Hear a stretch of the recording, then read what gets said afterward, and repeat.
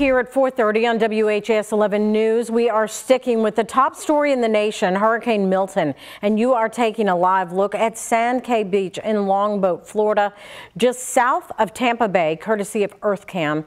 And you can see the waves are getting rough out there, that's for sure. Yeah, the outer bands of Hurricane Milton now sweeping across Florida. The powerful Category 3 storm is just hours away now from making landfall. And there have already been several tornadoes reported in the state. ABC's Jacqueline Lee is live in Tampa with more on what's expected to be one of the strongest hurricanes on record to hit the region. Hurricane Milton closing in on the west coast of Florida. Rain and wind already being felt.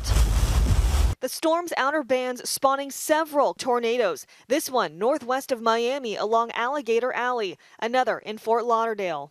The massive storm expected to bring a record-breaking storm surge of 8 to 12 feet for the Tampa Bay and Fort Myers areas. An even bigger storm surge of 10 to 15 feet is expected into Sarasota and south. Hurricane Milton is going to be a deadly and catastrophic storm. It will bring massive storm surge, high winds, and severe flooding as it moves across the state of Florida. Resources assembled to respond. Utility crews on standby, anticipating widespread power outages.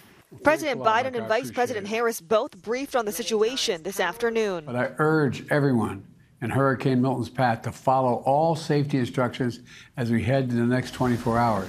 It's literally a matter of life and death. Millions warned to evacuate and many listened. Some packing what they could, going to shelters. Everybody's worried about the same thing, you know, do you have a home to come back to or, damage? But not everyone heeded the warnings. These storms are nothing to mess with. Although I'm a Floridian, I'm used to it. The Sunshine Skyway Bridge over Tampa Bay closed. People fortified their homes. Buttoned up the best we could and we got out of there. One homeowner literally tying down his home using heavy-duty straps. FEMA says there are more than 1,000 responders ready with food and water, as well as search and rescue teams. Jacqueline Lee, ABC News, Tampa.